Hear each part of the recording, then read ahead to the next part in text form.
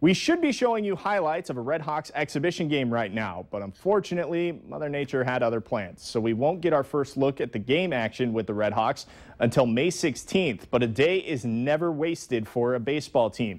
Now, this video is from a workout on Saturday, but today we got a chance to meet the team, and there are a lot of new faces on the roster. In fact, just 3 players returned from last year's team.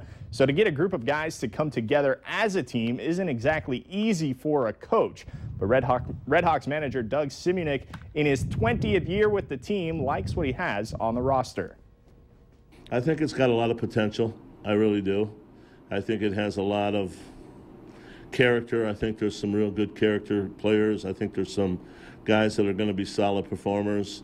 Going to be nice here in the next 4 or 5 days. We can get a few games under our belt and see what we got. So, the team travels to Winnipeg for a pair of games beginning tomorrow before going to Sioux Falls on Thursday. Again, you can catch the RedHawks Saturday at Bucky Burgow Field on the campus of Concordia College in Moorhead. First pitch at 3 p.m. and the admission is free.